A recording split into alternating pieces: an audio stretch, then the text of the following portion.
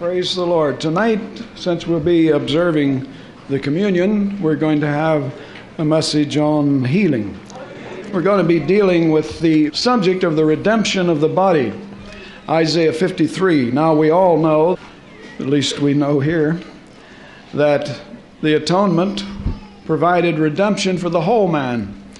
Surely he has borne away our diseases and carried away our pains, and with his stripes we are healed, Isaiah tells us.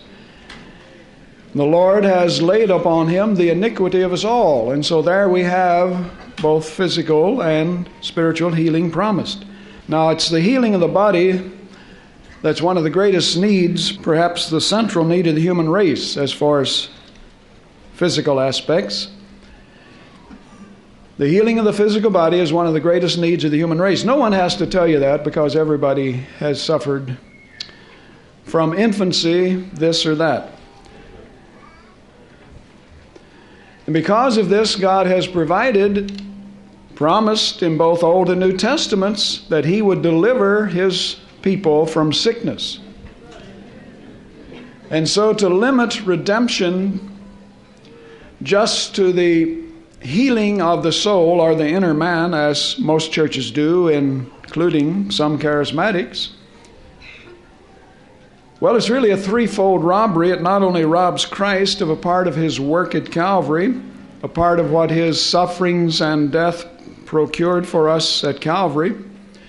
If you don't appropriate healing, which is provided according to Isaiah 53, you're robbing him of a part of his work. Why suffer and die for one aspect that the church for the most part ignores? So we're robbing Christ if we don't believe in the redemption of the whole man. We're robbing the believer of a very vital and necessary benefit provided in the atonement, which is physical healing.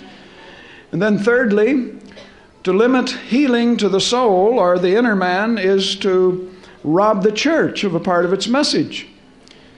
And so the church of our day can no longer confirm the word with signs following, because they don't believe in the signs which are to follow, one of which, according to Mark 16, is the healing of the sick in the name of Jesus. And of course, this is taught throughout the New Testament. So God has promised it in both Testaments, that he would deliver his people from sickness. I mean, all the way from Exodus to 1 Peter. And I dare say you'll probably find it in Genesis as well as Revelation, because Abraham prayed for Abimelech and the wives of that nation, because God had closed their wombs, and there were no children being birthed. So that's a healing. So you can find it in Genesis. The truth of divine healing. In fact, except some of the faithful saints had preserved the truth of divine healing down through history, the church would have died long ago of just natural causes. But I found the church of our day doesn't really believe its own message of divine sickness, that God sends sickness for their good and his glory. If they believed it, they would never go to the doctor, hospital, or take a pill or drugs, because they would know that would be violating the will of God. And even if it's chastisement, What I'm saying is, they don't let their theology of divine sickness stand in the way of removing that blessing as quickly as possible. When they're sick and in pain, therapy replaces their theology. Doctors, their doctrine. Pills, their philosophy about divine sickness. And so if it all stopped with just the matter of their bad theology, I could say terrible theology, because it's terrible. But if it all stopped with just their bad theology concerning sickness and healing, that would be serious enough. But it's the antagonism, the hate, the open opposition to those of us who teach the biblical truth of divine healing that proves that they have, at least they're under the influence and control at this point, of the spirit of Antichrist. Now, what is it to be Antichrist about anything? Well, anything that opposes his work at Calvary, or perverts it, or twists it, or robs him of what work he did there, to any extent, is anti what he did, Antichrist. And anything that is opposed to what his word says, in this case we're dealing with healing, is Antichrist. I mean, a child could see that. We're not trying to be harsh in saying that it's the spirit of Antichrist. In other words, when you are opposed to anything God says, or his work at Calvary, then at that point you're Antichrist. You see, you're being influenced and controlled. That's what we're saying. But I dare say, with such hate and opposition and antagonism against this one doctrine, they'll let you speak in tongues before, you teach divine healing. With such antagonism, I dare say it probably goes beyond just being influenced by Antichrist. It may be Antichrist. Even though they're professing Christ, yet they're Antichrist. If you turn over to Luke chapter 6, I want to read a few verses here in connection with what I want to share with you. I read in a religious paper, they had printed a sermon, a message from a minister I'm acquainted with. In fact, I've spoken in his church years ago. He was one of the early charismatics. And in connection with what I want to say, I want to read a few verses here from Luke chapter 6, verses 6 to 11. And it came to pass also on another Sabbath that Jesus entered into the synagogue and taught, and there was a man whose right hand was withered. And the scribes and the Pharisees watched him whether he would heal on the Sabbath day, that they might find an accusation against him. I trust nobody came to church tonight to do that. We know spies get in occasionally. It's sad for you if that's what you were here for. Well, he knew their thoughts, and said to the man which had the withered hand, Rise and stand forth in the midst. And he rose and stood forth. And then said Jesus unto them, I will ask you one thing, is it lawful on the Sabbath days to do good or to do evil, to save life or to destroy it? And looking round about upon them all, he said unto the man, Stretch forth thy hand. And he did so, and his hand was restored whole as the other. Well, if we saw that, we'd be jumping over the chairs. I mean, miracles never get old, do they? We've seen them, but they don't get old. But look at their reaction. And they were filled with madness, and communed how they might, get rid of Jesus. Witnessing a miracle from heaven and filled with madness. And this brother, so say I'm acquainted with, who brought this message that was recorded in this religious periodical, he said that this scene was reenacted in a church that he was acquainted with when a minister friend of his who had received the baptism of the Holy Spirit was preaching one Sunday when he said one of the members of the congregation dropped dead of a heart attack, just fell over dead. And he said without thinking, this charismatic happened to be an Episcopalian, so you'll know it's high church and not Pentecostal. People say, well, that's the way the Pentecostals do, jump down out of the pulpit. Well, he rushed down there, prayed for him, and God restored him back to life. The dead was raised.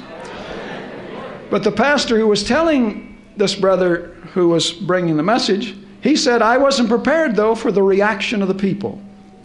Now, did people begin to praise the Lord because they had witnessed a miracle, a resurrection from the dead, right in their church? Did a revival break out in that church, in that city, because of this miracle? I mean, did they begin to shout and praise the Lord because apostolic faith and power was being restored to the church today? By the way, they didn't know the pastor had the baptism. Were people saved in that church who saw that miracle from heaven? No, he said, I wasn't prepared for the reaction. They said, what in the world are you doing? You know we don't believe in healing in this church. And they threw him out. Just like here in the synagogue. Yes, they'll throw you out of churches today. The dead raised. Can you imagine that the professing church has actually come to the place where when they witness a miracle from heaven, one of their own members was restored back to them. They were filled with madness, just like we read here. Now, if you're filled with madness, when you witness a miracle from heaven, it can only mean one thing. You were filled with the devil before you were filled with the madness. Anyone who opposes the message of divine healing has the spirit of Antichrist because he's opposing the work of Christ at Calvary. A person who opposes the truth of divine healing is opposing the Word of God which teaches it. And at that point, you're being influenced by the spirit of Antichrist. Those are the Episcopalians. Is it any different when we read and hear of those charismatics who, for all practical purposes, speak about divine healing, but generally they mean by that you're to pray on the way to the doctor? Since they advocate and teach the one source, two methods doctrine of healing that you can't find in Scripture. One source, God is behind all healing.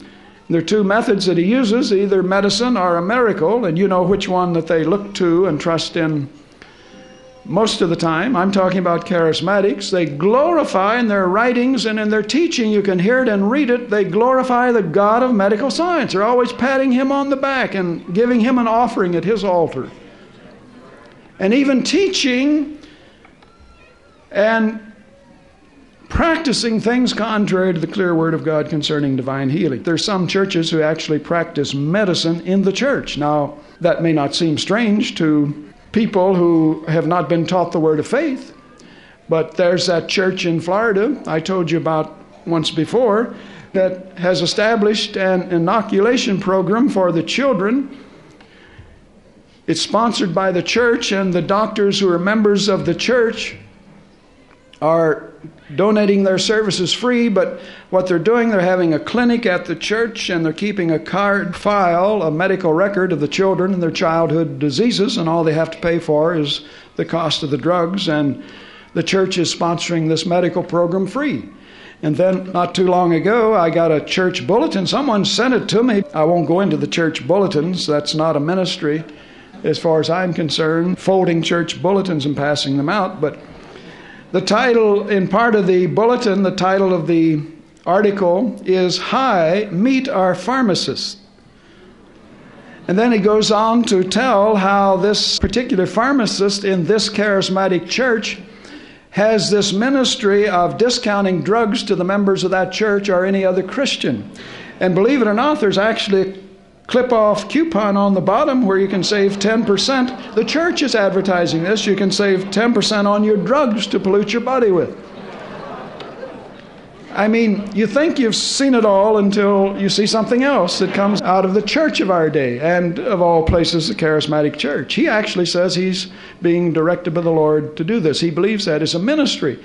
In fact, if you belong to that church, you get a 20% discount. The 10% coupons for your friends if they profess Christ.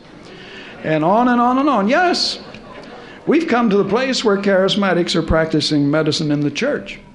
So is that any different in the final analysis than a church, Episcopal or Baptist or whatever, that kicks its members out? We read you last week some articles of how the Baptist conventions and the Lutheran convention was not letting churches who were members of that particular area convention to send delegates to their meetings because they were practicing the heresy of speaking in tongues and faith healing, praying for the sick. Well, that's where we've come.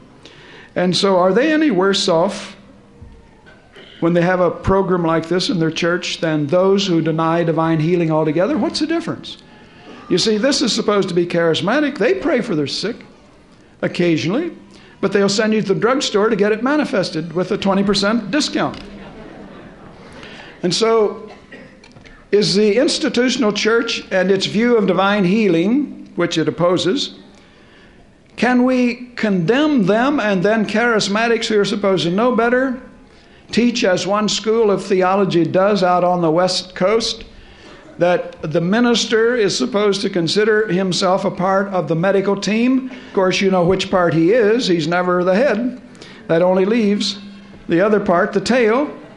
In Deuteronomy, we're supposed to be the head and not the tail, but in a medical team, the minister, he never does anything. He walks softly in those hospital corridors and is, yes, sir, Mr. Doctor. He may be a doctor himself, doctor of theology, but the minister, he said, is to be a part of the medical team, and of course the part is always the tail part. And this is a school of theology, charismatic, if you please, that tells us that we ought to pay a visit to the doctor, have a medical checkup at least twice a year because we may be healthier than we think. Well, you might be. And he said that we should never say that we're healed until it's manifested because that's a deception. It's not honest to say you're healed before you receive the manifestation. Even then he says you're not to believe you're healed till you go get the doctor to confirm it. In other words, you can't even believe what is supposed to be the manifestation. Well, I don't know what he'd have done. Yes, I guess I do. If he'd been there when Jesus told the 10 lepers, you're healed, go show yourself to the priest. And we read, as they went, they saw the healing was manifested, and one rushed back to thank Jesus.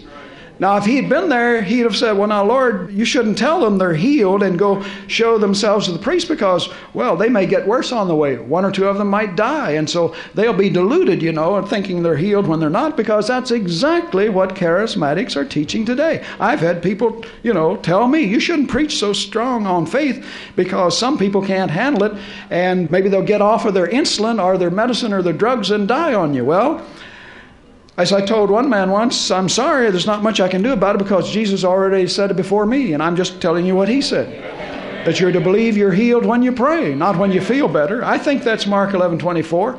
Had this president of this charismatic school of theology been there when Jesus said in Mark 11:24, when he taught that, what things soever you desire when you pray, believe you receive it, in this case healing, believe you're healed and you shall have it, certainly he would have chided the Lord and said, Lord, that can be misleading. You should tell them to believe they're healed when they feel healed and when they see they're healed, when they have the manifestation, and not even then. Go to the physicians and have a checkup. Have him to confirm the fact that the manifestation is a true manifestation. And the man born blind, and Jesus put clay on his eyes and told him to go wash in the pool of Siloam. Oh, Lord, if he'd been there, he'd have chided him and said, that man's still blind. You can see he can't see. He's liable to stumble on the curb or fall down 10 flights of stairs and break his neck. This is what we hear all the time from so-called charismatics. Away with these non-charismatic charismatics is what I say.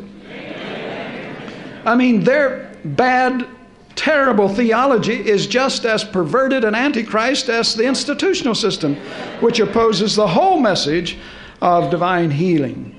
No, if he'd been there, he would have chided Abraham too. If you follow his philosophy, then Abraham was not to believe he had a child till he saw him. And remember, there was 25 years between the promise and the manifestation. So if you follow his philosophy, Abraham should have sent Sarah to the doctors twice a year. She may have been pregnant and didn't know it. Send her to the doctors twice a year. Over 25 years, that's 50 trips. 25 years, and then when she gets the diagnosis from the doctor, then she can believe. When the doctor said, Abraham, good news, your wife's with child. Abraham, now you can believe God. That's what they teach. Believe it when you see it. Abraham saw that son for 25 years. That's how he received strength, and Sarah received strength to conceive. They claim to be charismatic, but they're non-charismatic, because they're teaching and acting and doing exactly what the non-charismatics do about anything, whether it's lawsuits, divine healing, or whatever. Some of them, are even bragging they've got the baptism without speaking in tongues. Well, man's theology about sickness and how you get healed has resulted in so many misconceptions, so much confusion in the minds of the gullible and the unlearned. And you'll have people even ask you, well, doesn't the Bible say we're to suffer with Jesus? And of course they imply by that you're supposed to be sick with him. Like 1 Peter 2, yes, it does say that. It says we are to suffer with Jesus. But read the rest of the passage. What are we to suffer with him? Well, we're told persecution, reviling, the opposition of those who hate the word, who have the spirit of Antichrist. Nowhere in the Bible are we invited to be sick with Jesus because he was never sick. And when we're to suffer with him, it doesn't mean sickness because he was never sick. Now, Jesus said that the devil will stir up men who will afflict you and oppose you, and you'll suffer persecution. Some of you will be killed for righteousness' sake.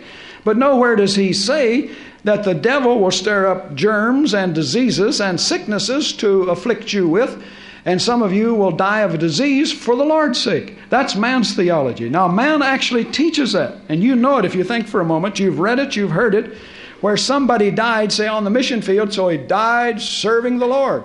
Because he died of a disease, that means he died in the faith. You've read about it, you've heard it. Well, poor old Dr. Jones. He'd only been on the mission field, I think, what was it, about 3 years when he contracted one of the diseases of the natives that he was treating, and he died. But praise the Lord, he died in the faith. He was a martyr for the faith. He wasn't a martyr, he was a medicine man. If he had followed the Word of God, he'd have gone out there without his medicine bag, his pills and his bones and his pieces of hair and feathers and all that garbage that the medicine men use, and he would have prayed for the sick. No, God never sent a medicine man out on the field to heal the sick by the miracle of medical science and rob Jesus Christ of his glory. He never sent a man out to heal people or try to heal them with drugs and cutting them up and mutilating them and polluting them with drugs and surgery. If he sends a man on the field, he sends him and says, go heal the sick, cast out demons, and say the kingdom of God has come to you. Not the AMA, American Medical Association, but it's the kingdom. See the miracle? That's the kingdom. Away with this bad theology. In another case, several men were killed in a plane crash. And one of those who was killed used to attend faith assembly. He sat under this teaching and he opposed the faith message. He didn't just oppose it, he criticized it openly. People told me that he was really strong in his criticism against faith assembly, including its message of trusting God for your finances. So he united himself with a group that practices the begathon, to get money to support their programs and whatever. And on the way back from one of the begathons, they were all killed in a plane crash. And the write-up in this religious paper from this group, the headlines were, "Martyrs died in service to the Lord." Martyrs? What an insult to the true martyrs down through history, who were beheaded, who were burned at the stake, who were persecuted, who were drowned, who were sawn asunder. Read it in Hebrews 11 and read it in church history. What an insult to those who suffered all sorts of torture, some of them before they were killed. Thousands of martyrs. What an insult to them to say that you're a martyr because you got killed in a train wreck or plane wreck or a car wreck while you were out on a begathon, begging for money, which is contrary to the Word of God to begin with. You want to read about martyrs over in Acts chapter 7. There you'll see Stephen is killed. Over in Acts chapter 12, there you'll see James is martyred. And Stephen was stoned not because he was begging for money, but because he was preaching the Bible. And so with James, he was slain with the sword because he was faithful to the Word of God, not because he was out trying to raise money for a TV or radio program. If God wants a martyr, he will see that his death is the same as has been all through history, as well as in the Bible, for righteousness' sake. Now, there's still a lot of misconceptions about divine healing, the sickness healing question, and we would be less than honest with you. We would be naive ourselves if we didn't say that some of these misconceptions are still held in faith assembly. And the reason is because we get new people in all the time who bring in the misconceptions. Then we've got people who are not doing their homework as they should. Maybe like tonight, they haven't really been listening as they should. They're hearing with their ears, but not with the inner ear. And so what we're going to be saying is instruction, not criticism. Take it as instruction. Why should I come out to criticize? If I'm going to come out, I want to bless you. I want to minister to you. I want to build up the body of Christ. So what we say are examples right out of this body. But I change the details enough that no one can get embarrassed, but everyone can apply it to himself or herself. They can say, oh, that must be I. Yes. You wouldn't say me if you want to be correct English, but it is I. That's what Isaiah said. Here am I. He didn't say, here's me. But it's not criticism. But dear friends,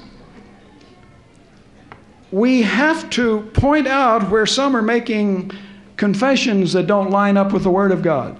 Or sometimes they may want a prayer of agreement by the body, but the body, if it's really on its toes, can't make that agreement because what they're asking or what they're saying doesn't line up with the Word.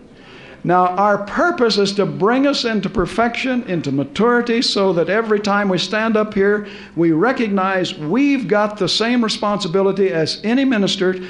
Whatever comes out of our mouth, where it's a testimony, asking for prayer of agreement, confession of faith, whatever, that it lines up with the Word of God and the teaching of Faith Assembly. So that's the motive behind it. We trust that the Holy Spirit will impress that upon you. I'm just pointing out some things where there's some areas showing misconceptions about how to appropriate healing for yourself or for others, where there has not been the right confession made for yourself or for others, and that sort of thing. So first of all, don't ask for the church to agree with you for a healing of a professing Christian who has been given the truth of divine healing by you and others, and yet they not only reject it, but often we find they are opposing the truth of divine healing. And so don't ask the church to agree with you that a person is going to be healed in spite of the fact they're opposing the truth of divine healing. Now, that doesn't mean that's closing the door to getting them eventually healed, because we've taught you faithfully how to appropriate things for others as well as for yourself. If one door is closed, there's always another door open, if you're meeting the conditions. But we're saying here, this is a professing Christian, may be or may not be, who opposes the truth of divine healing. You've carried it to them. I don't want that faith book. I don't believe in that. No, get out of here. That's the devil's doctrine. Well, don't ask the church to agree that they're going to be healed anyway, because they won't. Now, Matthew 18:19, where two are agreed as touching anything they ask on the earth, it'll be done for them by their Father in heaven, will work. Where a person is not fighting the truth of divine healing. That would be true of any promise. We're limiting it to divine healing. When you come and stand in proxy, that will work when you're releasing faith for a loved one. We've seen these things happen time and again. There's no question but what they work. But you see, if they're opposing the truth of divine healing, and yet people will come and ask the church to agree and say, well, I just want you to agree with me because they're opposing this, they're fighting this and all that, but I'm going to believe anyway, and I want you to believe with me. Well, if you got that kind of faith to overcome opposition to the Word of God, just by saying they're going to be healed because you believe it, you don't need a prayer of agreement. Just go ahead and believe it. Now, that doesn't close the door, but what you should do is pray, and you can ask the church to agree with you on this, that God will open their mind to see the truth of divine healing, because it takes faith to be healed, friends. We'll say more about the apparent exception later. We've already said that we can agree for somebody that doesn't even know you're agreeing for them, for healing or marriage restored or deliverance or whatever. We see these things happen. But when they're fighting it, when you've taken them the truth and they fight it, then there's another approach. And that is to claim that God will open their eyes and they'll see the truth wherever they need the truth. And that will happen. You see, you have to deal with the cause of their sickness. And when they're opposing the truth, they have a bad heart. They may have a bad physical heart you're wanting to believe for healing for. But you see, the heart of hearts, the spiritual heart's bad. Ask God to open that heart. And God does. Oh, God wants to bless your loved ones. He wants to save them. He wants to heal them. But you have to approach it right. You can't tell us somebody's fighting the faith message and just, well, God's going to heal them anyway because I believe it. No, it doesn't work that way. So we're trying to instruct you. And some, ask for that. Here's another thing. You should not make a public confession of your faith for someone. Let's say this time the person's unsaved. Before they were professing Christians. You should not make a public confession of your faith for someone who's unsaved and get up and say, as we've heard, well, he is healed by Jesus' stripes. No, that kind of healing is only for God's children, by the stripes of Jesus. Now, there are ways to get healing for an unsaved person. That's another subject. We'll get to it in a moment. But you can't get up, as we've heard people say, well, they're unsaved. I've claimed their salvation. They're going in for an operation, and praise God, I believe it. They're healed by Jesus' stripes. No, healing by Jesus' stripes is for God's children alone, and only His believing children at that, because most of them don't believe in divine healing. You see, John 9 tells us that God will not hear sinners. And so if you get up and say you're going to believe they're healed in an unsaved condition by Jesus' stripes, then what you're actually implying or suggesting is God is going to make an exception in your case and bypass his own word. When he said in John 9, I don't hear the prayer of sinners. When he says in Psalm 66:18, if you regard iniquity in your heart, and every unsaved person is loaded down in his heart with sin, if you regard iniquity in your heart, God will not hear you. And God tells us in the book of Proverbs that even the prayer of a disobedient person who doesn't obey the word of God is an abomination to God. And so, again, this does not mean that you are shut up to the fact that this unsaved person, let's say it's your father, mother, husband, son, whatever, can't be healed. But what you should do is claim their full redemption. Start with the salvation. Say, now I'm claiming their salvation, and you can add baptism of the Holy Spirit if you're of a mind to. I'm claiming full redemption for that person. But don't imply that they're going to be healed by Jesus' stripes. You see, God's got ways to heal people without healing them by Jesus' stripes. That is the work at Calvary. Apparently, most have never thought of that. Why, he just prevents them from dying, and he lets the natural processes of nature take over. And all of those things inside of you that he's built into the human race, like when you cut your finger, you don't have to run to a doctor. You wouldn't even have to pray. You didn't before you got saved. And you watch that thing heal up over a period of what? A few days. So God can use processes preserving that person's life without applying the blood of Jesus to that situation. I'm just saying really what's obvious. I'm not trying to discourage you. If you've got the kind of faith that can claim this or that for unsaved loved ones, you just go right ahead. That's between you and the Lord. But don't get up and make a confession that implies that a lost person is healed by Jesus' stripes. He is in the business of healing people by his stripes. First of all, saving them. Then they enter into the benefits of that covenant, which includes physical healing. Oh, physical healing is important. It's one of the central needs of the human race, but I'll tell you, it's quite secondary compared to spiritual healing. You see, so we got to get them saved first. Don't say they're healed by Jesus' stripes. Now, this happens, I suppose, confessions like this by people who are relatively new in faith assembly, and they don't know the vocabulary of healing and faith in the Bible. But it's not always new people, because I hear the testimonies. I don't miss a testimony or prophecy, and they bless me. We're only talking about 1%, but the 1% is what the people out there hear. You see, who say faith assembly, oh boy, that's the kingdom of God on earth. You know, that's their statement. They think everything is absolute perfection here, and then they hear somebody get up and make these out of line with the word confessions, and they say, well, I don't know. I was thinking about moving up there, but they sound about like the place that I'm in now. It's charismatic. The 1% is what they remember, not the 99% of the good confessions. Anyway, I hear them all, and I'm blessed by them. But we catch these things. We're not looking for them. They're just there. And they should not be in faith assembly. And it's because some people are relatively new, but it's because some people are not doing their homework. Now, here's another thing. You shouldn't say, as one person did, and it doesn't matter whether it's a man or a woman, because we change these enough that no one gets embarrassed.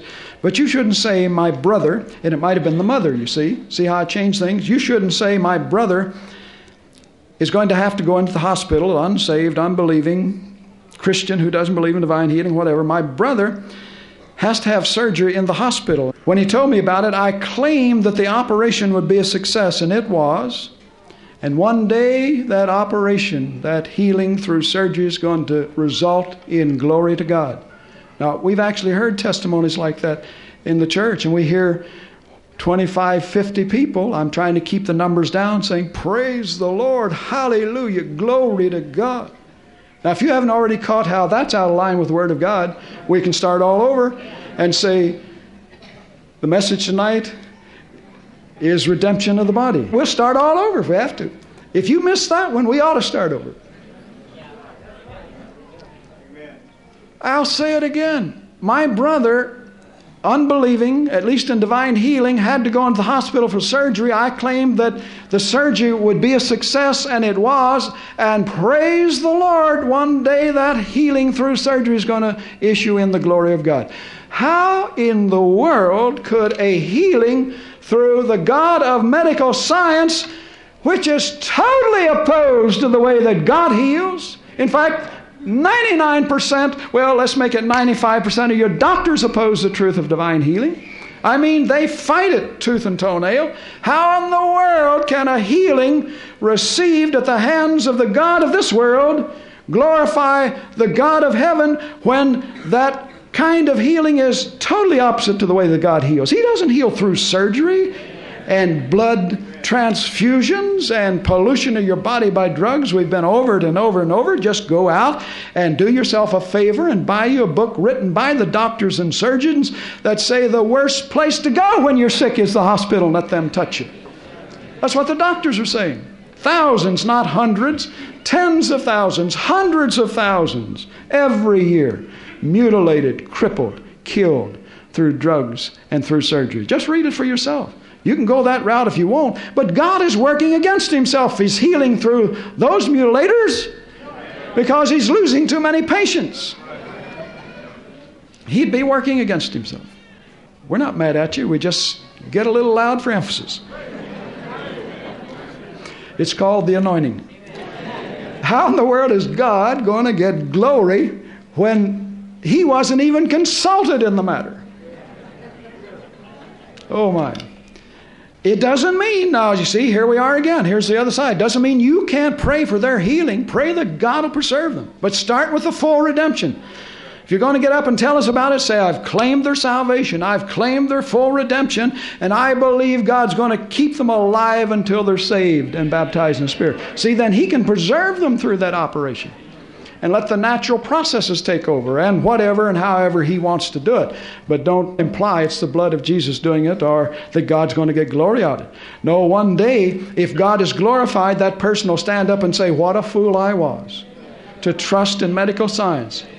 Well, I just thank God he preserved me through that operation, but I want to say I'm ashamed of myself that I trusted in the God of this world instead of the God of heaven. That'll glorify God when you admit you missed it. We labor here in the Word and in doctrine, not just myself but the other ministers, to teach you God's ways and how to make a confession that lines up with the Word of God. So, dear friends, I'm admonishing you, do your homework. Listen seriously to these messages on healing, since we're talking about healing tonight. And before you jump up to glorify God with your testimony or ask us to agree or whatever, think. Even pray. Will this glorify God? Is what I'm going to say in line with the Word of God? Now, we as ministers have that responsibility. Why do you think you shouldn't have it? That's right. Before you jump up, you should say, this is a solemn responsibility, because every time somebody gives a testimony, and most of them are good, you hear amens, hallelujah, praise the Lord, glory to God. Oh, praise the Lord. Now, a lot of you have discernment and you don't praise the Lord on some of these confessions out of line with the Word of God. But you should say to yourself, I'm going to get some praises to the Lord. I'm going to get some amens. I'm going to get some hallelujahs. That means those people are believing it's the way I say it, and that's the right way. So you have a great responsibility. You've got as much responsibility to give a testimony, make a confession of faith about anything you're believing for, as I do when I stand here to teach you. And I'll tell you, it's a tremendous responsibility. It's a heavy burden. Well, here's another thing that we want to instruct you about. We've taught you about the power of prayer in the Spirit in time of need, or what the world calls an emergency. And sometimes about all you have is a few seconds to get that prayer in the Spirit out, and that'll preserve you. Sometimes the time is so short, all you have time for is one word, Jesus. Or the blood of Jesus. Or just the blood, because God knows whose blood you're talking about. You're not calling on your own. You don't want to see it when the car is going over the bank. You're not saying the blood like you're going to spill it. And sometimes, that's all the time you have. Just like, the brother where the plane couldn't land because somehow it lost their hydraulic fluid. So he unashamedly just got in the aisle and began to pray in tongues, down on his knees. He didn't care what people thought. And as he was praying in the Spirit, he said the Lord gave him a vision, and he saw all of those tubes and hoses and valves and so forth filling up with hydraulic fluid. And he said it wasn't long that here came the word over the intercom. We don't know what happened, but we got pressure. We've got fluid where we had none, and they went on and landed. Well, you see, he had to do something in a hurry, and like the one man, charismatic, who said that he went over a hill, and there was an accident or whatever, and the cars were all backed up, and so he stopped, but he was near the rise of the hill, and he said he heard a semi coming in back of him. And of course, he just barely got stopped with his pickup, and he said he could already see what was going to happen. That semi could never stop, and it didn't. So he went on into the ditch, and he said the semi came in on top of him and crushed the cab down. He said all he had time to do was shout, "Jesus!" And he said he'd no sooner uttered the word and stopped 1 inch from his head. So there's power in prayer, in the Spirit, calling on the Lord. And yet, occasionally we get testimonies that don't reveal that they've heard all of this faithful teaching week and month and year after year. Like one, and he's no longer still here, so I won't change the details. He got up and he thought, I guess he was giving a testimony to glorify God, and he said he was driving down the highway in their big Cadillac, and blam, a deer ran out in front of them and just about totaled the car. And he said, I started hollering, "Help, help!" And his wife had presence of mind enough to say the blood of Jesus, and they got straightened out and no injury. I guess he thought he was glorifying God. Help, help. You should be hollering, hallelujah, hallelujah, or something besides help. And yet he sat under this teaching, well, for years. Now you tell me how that glorifies God. He should have left all of that business about himself out and just said, my wife said the blood of Jesus, and we got through it, then go home and repent about himself. And in another case, and again I changed the details a little, but here's a case where a person got up and testified how the gas pedal stuck on the floor of the car. Remember, that isn't actually what happened. If I told you what happened, I'm embarrassing the brother. But the gas pedal stuck on the floor of the car, and he couldn't get it loose. He was going down this mountain hill, and the first thing you know, he's doing 90 or 95. And giving the testimony, here's his words. I didn't have any time to pray. I just had time to get that thing stopped before we all got killed. There were other brothers in the car with me, and maybe they prayed, but I didn't have any time to pray. You didn't have any time to pray? That's when you don't have any time to do anything but pray. And that brother's been in this church for years. And yet I heard amens, praise God, because the car got stopped. They missed the fact that it was a terrible testimony. What do you mean you don't have time to pray? Because we preach, and we've given, I'm sure, hundreds of illustrations about how the name of Jesus or prayer in the Spirit. And that's the thing that does spare your life. When our car went over the embankment in South Dakota way back years ago, we were hit at 65 miles an hour before the speed limits. And that thing went over the embankment and tried to turn over. And another time recently in Colorado, and I went to sleep and it went over the embankment. No power, no way to control it. We didn't have any time to do anything to get the car righted and stopped and spare our lives. We just had time to pray, and that's what we did. Oh, the blood of Jesus, blood of Jesus. You get it out 2 or 3 times and the car stops. Twice that's happened. That's the last time, I'm confessing it. For that little trial, I don't need it. Now here's some recurring symptoms I want to deal with. Recurring symptoms of the disease of the doctrine of divine sickness that you contracted when you got in contact with those who were sick with this disease, namely the denominations. And like malaria, people who have malaria, the symptoms sometimes recur. And so here's some reoccurring symptoms. And the reason I want to deal with these before we get to the communion is because you probably think these would never apply to you. But like malaria, and I'm using a figure, you can get healed from that too, permanently. But like malaria, you see, you may not think you need some of these things we're going to say, but in time of a real trial, you've been 3 months and you've been hurting and you're not any better, but you're rather grown worse. Then some of that poison you picked up from those who had the disease of the doctrine of divine sickness, that poison starts seeping up into your mental faculties, and you start saying things that you wouldn't say ordinarily. You wouldn't say if it was your brother sick, you'd tell him, hold on, hang in there. But it's you. It's been 6 weeks, it's been 3 months, it's been 6 months, it's been whatever. And so these are some things, if you think about it for a moment, the devil uses this to delude and deceive you. These thoughts. First of all, well, it's been 3 months. I've prayed. I've claimed it. I've been anointed with oil. Maybe there is something that I don't see. It could be for God's glory that He's allowing this. It's going to issue in God's glory. It's going to issue in God's glory. Well, my Bible says in Acts 10:38 that sickness that's on you is the oppression of the devil. Now, there's one thing for sure. Since the devil's getting glory out of your sickness, God can't get glory out at the same time. How can you have God and the devil getting glory out of the same thing? That's impossible. I don't care what it is, impossible.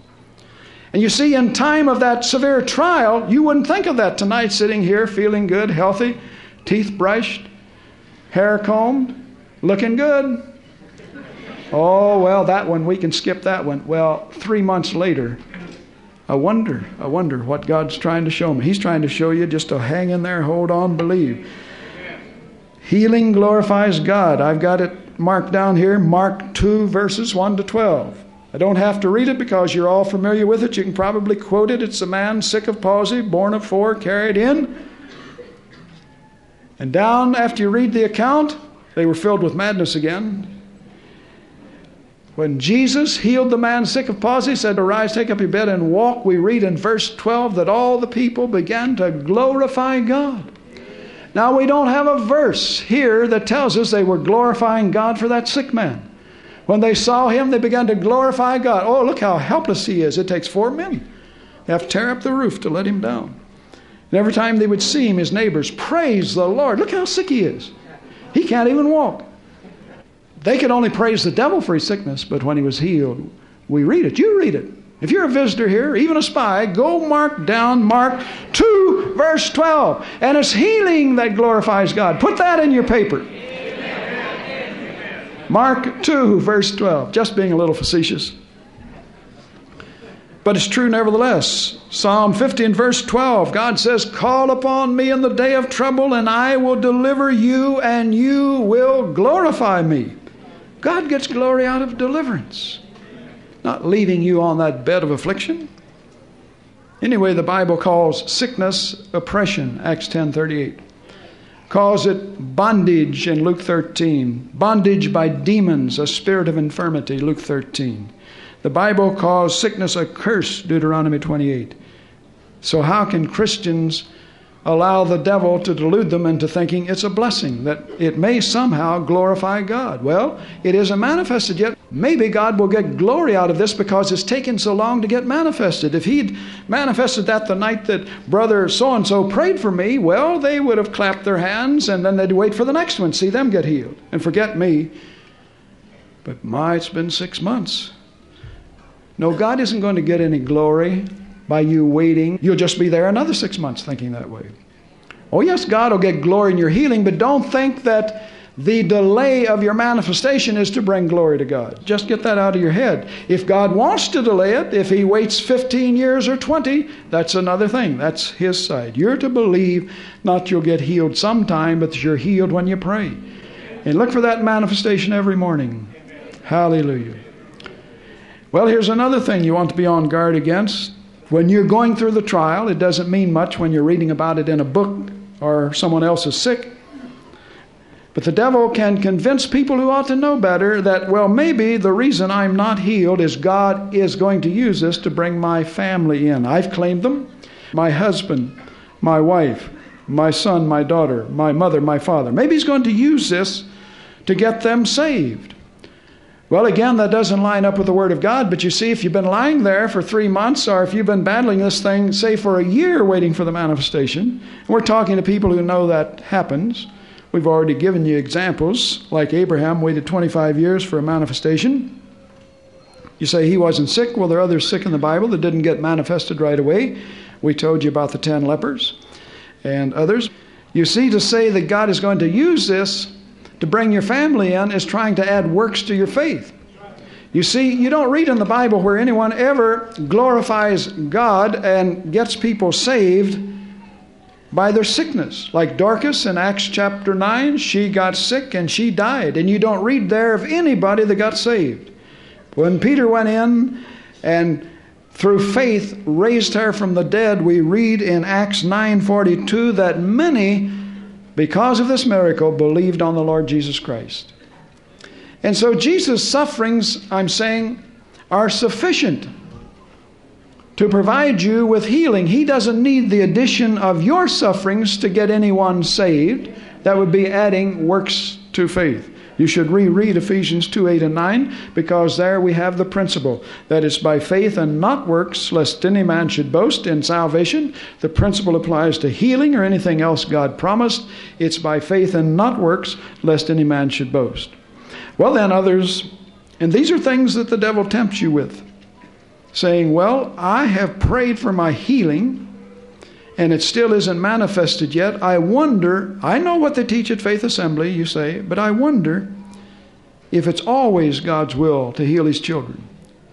Well, when you start thinking that way, you're only implying or telling us the way it is that you've never read the Bible, or you haven't listened to the messages from this pulpit. Is it always God's will to heal? Well, then read the Bible and you'll see that it is. James 5 says it is. The prayer of faith will heal the sick and the Lord will raise him up. Mark 16 says it is. We can lay hands on the sick and they'll recover. Mark 11:24 says it is. When you pray for healing, believe you're healed and you shall have it. Psalm 103 verse 3 says it's God's will always to heal, because He forgives all your iniquities. He heals all your diseases. He didn't say sometimes. He said all of them. Isaiah 53, Matthew 8:16 and 17. 1 Corinthians 12, there are a lot of passages that tell you it's God's will to heal. Now, it may be that you're not following James 4 as you should, because he tells us there in James chapter 4 that some do not receive an answer to prayer, or do not receive from God because they don't pray. You say, well, I've prayed, but in this case you see you've prayed the prayer of doubt and not the prayer of faith. So you have to go back to chapter 1 of James and verse 5 and reread the book before you get over to chapter 5 about healing. He tells you in chapter 1 that if you don't pray in faith, you won't receive anything from God. He tells you in chapter 2 that faith without works is dead. He says in chapter 3 you have to watch what you say with your tongue, because you see you could confess the negative. Well, it must not be healed because I don't feel healed yet. And then he tells you in James 4 you don't have because you don't ask. Then in James 5 he tells you, well, he gives you 5 conditions to meet over there. The book of James is filled with instructions about healing or whatever God has promised. And so if you think it's not always God's will to heal, and it isn't in your case. It isn't everybody's case, every believer's case, but yours. If you think it's not always, you're right there. It's not for you. But thinking that. Then others say, and we've heard this before, we're told to give thanks for everything. And so that would include my sickness as well as my health. Well, that's why you're not healed. This is a hindrance. That's that disease of the doctrine of divine sickness seeping up into your consciousness again. Because nowhere in the Bible does it tell you to give thanks for your cancer. I mean, if you follow that philosophy, then if your husband runs off with another woman, give God thanks for it. If your daughter commits suicide, thank God for it. If your son dies on drugs, thank God for it. If your house burns down, you lose all you have, and you have to go on welfare, thank God for it. There's nowhere in the Bible that God tells you to give Him thanks for those adversities, not for them, but in everything. Give Him thanks. In the trial, in the test, claim a promise, believe Him, and thank Him that He's faithful and His word is true. Now, the only place I know in the Bible where we're told to give thanks for everything is in Ephesians 5:18-20, and there, if you read the context, you'll see that we're giving thanks because of good things and blessings. You know, the spiritual songs and the psalms and all of that. He says, in that context, for everything give thanks. Well, obviously, he's not in a context of sickness and losing your loved ones and all that. In everything, you give God thanks. And so finally and lastly, we have people say, and you can say it here if it's your trial, well, maybe it's too serious. I know what they teach at Faith Assembly. I know what the Word of God teaches. But after all, this is thus and so, and then they'll name it. You know, to some people, everything's fatal if the doctors can't help you. I mean, they just think that way. Too serious? And you say, well, it isn't just one thing. I think I've got at least a dozen things wrong with me. Well, then you've got a dozen reasons for believing God will heal you. You got a dozen things wrong with you? You've got a dozen reasons for believing God and the promise of healing, because He says in His Word He'll heal all 12 of those things. Where? Psalm 103 verse 3. He forgives all of your iniquities. He heals all 12 of your diseases. And it's too serious? Is your condition more serious than the woman with the issue of blood? I think not, who had suffered many things at the hands of many physicians. There's medical science. Suffered many things at the hands of many physicians, was nothing better, but rather grew worse. She had spent all she had. Are you worse than she is? Are you worse than the 10 lepers? Have you got something worse than leprosy tonight? I don't think so, where your fingers and noses are dropping off and toes. Are you worse off than Hezekiah, who was dying? Or how about Dorcas and Lazarus, who actually did die? I don't think you're worse off than them, because you're still here. Are you worse than the man sick of palsy that had to be carried around on a pallet before men? Are you worse than that man that lay at the gate beautiful, who had been lame from his mother's womb, to whom Peter said, silver and gold have I none? And he wasn't confessing poverty, he was making a point. I'm not going to give you money, but I'm going to give you something better. I never read of Peter starving to death, but we don't want to digress on that. Are you worse than that person? Are you worse than the woman dying of cancer who heard one of our tapes on faith 100 times till she wore it out, and then wore the cancer out? By listening that long to it, she got faith in her heart. Are you worse than her? Are you worse than the people with MS that we've seen healed? Are you worse than the retarded children that where parents are believing for them, they're seeing them come out of that? Are you worse than, well, any testimony of healing that we've given you in this body over the years? If you're not worse than the lepers, the woman dying of cancer, the woman with an issue of blood, the dead, then there's hope for you. If you're not worse than they are. If you're worse, well, we'll have to investigate your case. Everybody thinks my condition is worse than anybody else's. Well, then that's just all the more reason to believe God, because the doctors can't help you, and we can't help you. I mean, we may pray for you, but it's God who will do the healing. So praise God. If you think your case is so bad that the doctors can't help, then we know one not only who can but will, if you believe Him and trust Him. Well, these are forms of poison that you need an antidote against, and that's the Word of God. Because, listen, I've gone through trials. I hear the same little low impish voices from the pit.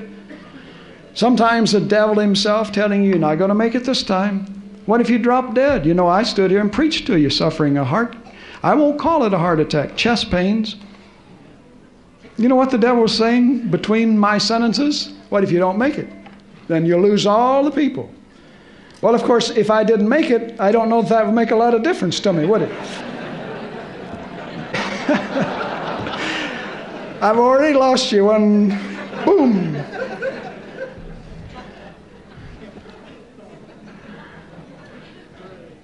Well, you know, if a person fell over in a faint, surely this church wouldn't be like a non-charismatic church, that Episcopalian one, or these charismatics who believe in... Is there a doctor in the house? Surely there would be somebody in the church would run up and do like this Episcopal pastor did and rebuke the spirit of death and watch that brother or sister rise back up. I mean, don't give up.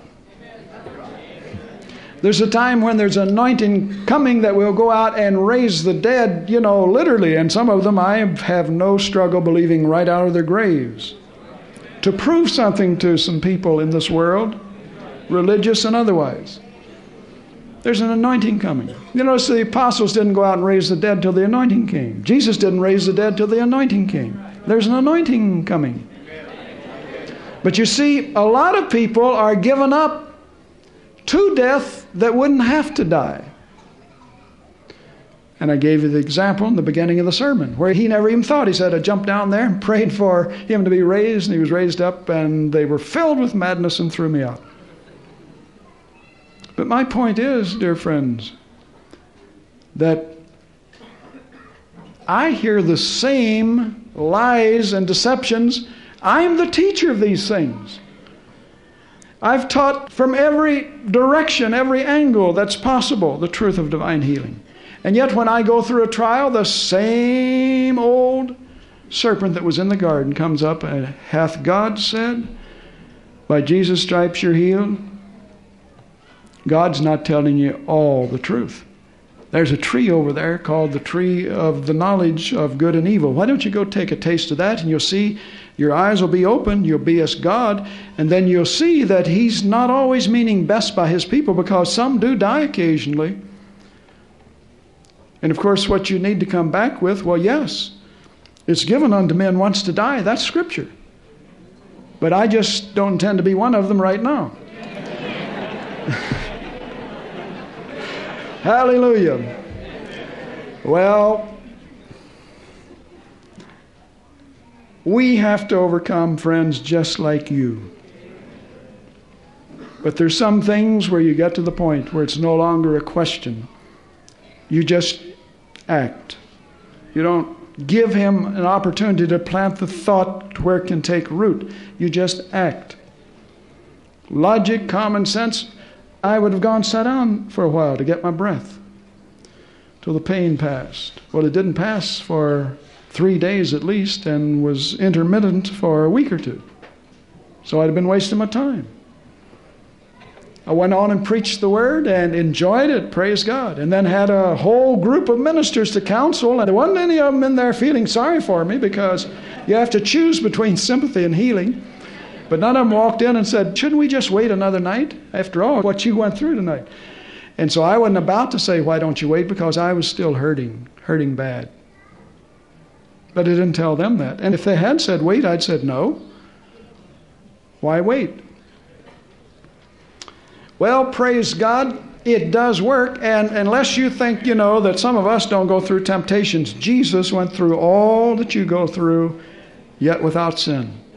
If He had to suffer them, why should you be isolated from testing and trial of your faith? Father, we ask in Jesus' name that the message of healing will be so impressed upon our hearts that there's no question of doubt or wrestling with the possibilities that it might not work. No, we can't explain what happens to some people sometimes. We don't question, we don't criticize, but we press right on with your word. Your word is true and you're faithful, and we believe that you're going to vindicate in ways that hasn't even entered into the heart of man. You're going to vindicate your word in ways that will bring astounding glory to you. Hallelujah. So we're just going to hold fast and hang in there and believe you. We thank you. We really don't have a choice, because once you've tasted the good wine, you don't want to go back to something else. The new wine is better. Hallelujah. In this case, the new wine is better than the old. When you tasted of the living bread, you don't want the chaff of man. So impress upon us the need not only of settling the question about divine healing, even though we can't explain everything that happens. Believe it anyway, because your word teaches it. And also to take upon ourselves, each of us, the responsibility to give a good testimony, to make a good confession of faith, to ask the church to agree about things that do line up with the Word, to do our homework, to think and to pray before we are so hasty to speak, thinking that because it's a testimony, that automatically glorifies you. Help us to be responsible. In Jesus' name, amen, amen. Well, those who are going to serve the communion, come and just take charge.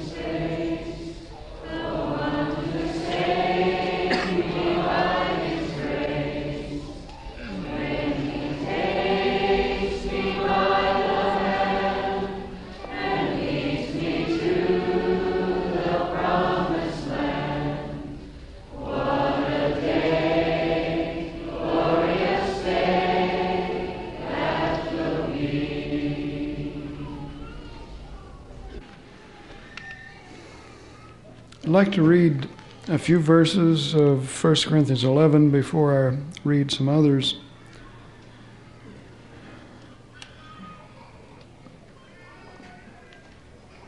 Wherefore, whosoever shall eat this bread and drink this cup of the Lord unworthily shall be guilty of the body and blood of the Lord. But let a man examine himself, and so let him eat of that bread and drink of that cup. For he that eateth and drinketh unworthily eateth and drinketh damnation to himself, not discerning the Lord's body. For this cause many are weak and sickly among you, and many have died. But if we would judge ourselves, we would not be judged. But when we are judged, we're chastened of the Lord, that we should not be condemned with the world. And so we neither invite you nor forbid you. The Bible says that you are to examine yourself. That includes myself and all of us. And so let's just pause for a moment while you renew your covenant and commitment with the Lord and ask Him to remove any hindrance to fellowship in the communion between you and He, as well as with the rest of the body.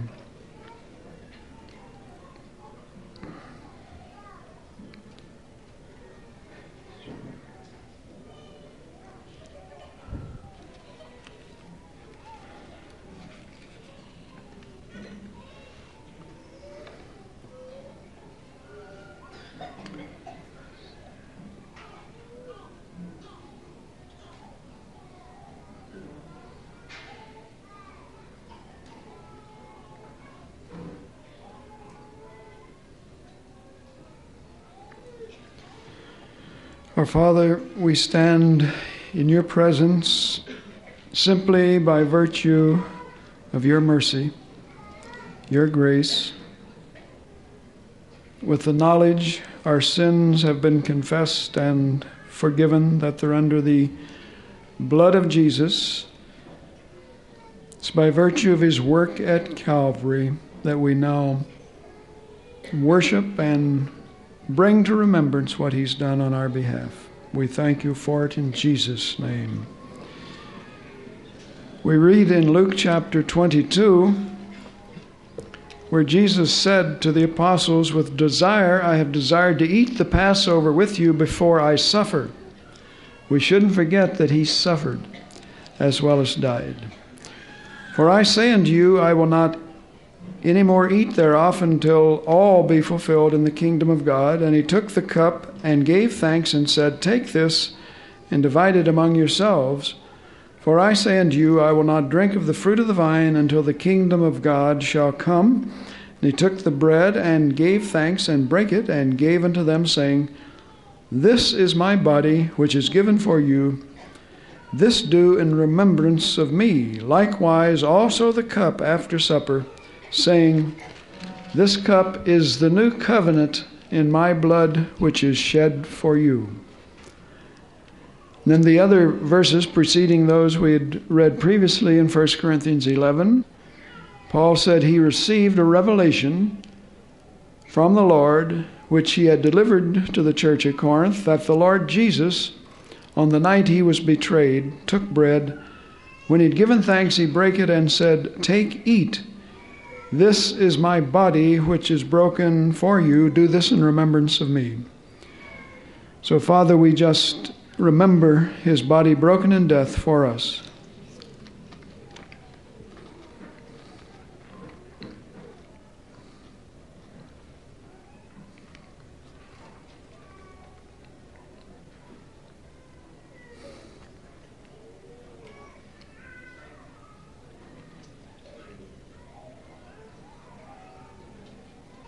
Father, we thank you as we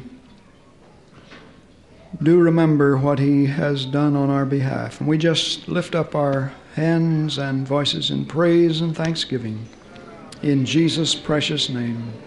We thank you for the bread of his body. Hallelujah. Praise God. Blessed be the Lord. Thank you, Father, thou art faithful. Blessed be the Lord. Oh, we magnify your name for the provision you've made for us through the redemption of Christ, for the healing of the whole man, body and soul. Thank you, Father, in Jesus' name. Hallelujah. And after the same manner also, he took the cup after supper, saying, This cup is the new covenant in my blood. This do ye as oft as you drink it in remembrance of me. For as often as you eat this bread and drink this cup, you do show the Lord's death till he come. So we are to lift up his death, which the cup symbolizes in his shedding of his life's blood. Not only giving his life, but providing a cleansing from sin by his blood.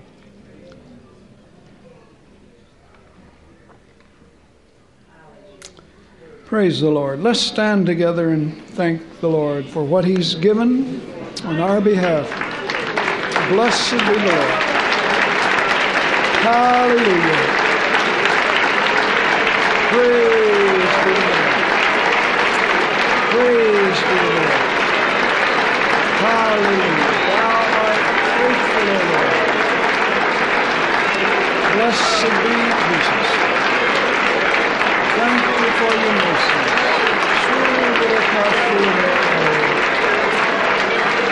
Blessed be the Lord. Hallelujah. Praise be the Lord. Hallelujah. Thanks for the blood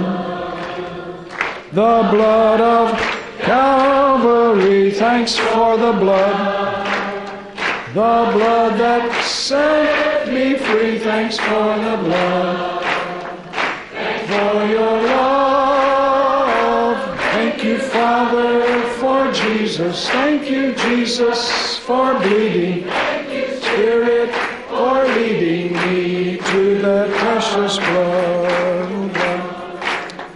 The blood of Calvary. Thanks for the blood that set me free. Thanks for the blood. Thanks for your love. Thank you, Father, for Jesus. Thank you, Jesus, for bleeding. Thank you, Spirit, for leading me to the blood. Amen. Praise the Lord. Praise God. Thank you for your healing mercies. Glory to God. Praise the Lord. Praise the Lord for his faithfulness, his mercies. Blessed be the Lord. Hallelujah. Hallelujah. Praise God. Praise God. Praise the Lord. Praise the Lord. Praise God. Praise God. Hallelujah. Blessed be the Lord. Hallelujah.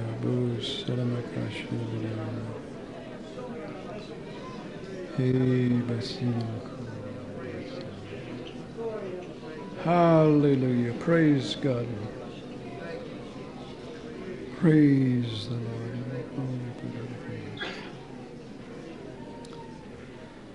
Hallelujah. Father, we do thank you for your faithfulness in all things, which includes most of all the redemption you've provided in Christ. Not just the soul, but for the body. A full redemption, we praise you and thank you for it. In Jesus' name, amen. Amen. Hallelujah. Praise God.